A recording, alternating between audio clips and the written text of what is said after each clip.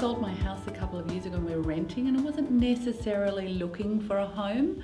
And then one night I found this home on my iPad and I thought that everything about it was perfect.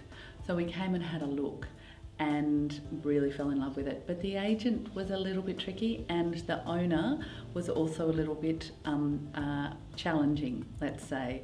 And so I started to look at the home, but they were telling me that it was a lot more expensive than I could afford. And then an architect I knew said to me, "Margie, you need to ring Robert Skeen. He's a buyer's agent." And I was completely cynical. I was sure that it'd be like every other real estate dealing I had, but he was fantastic.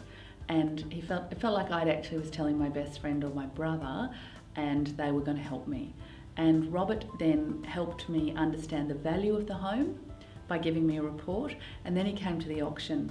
The auction was probably the most difficult hour of my life. I didn't understand anything that was going on, and Robert just navigated me right through the whole process, and at the end purchased the home for $150,000 less than the reserve price.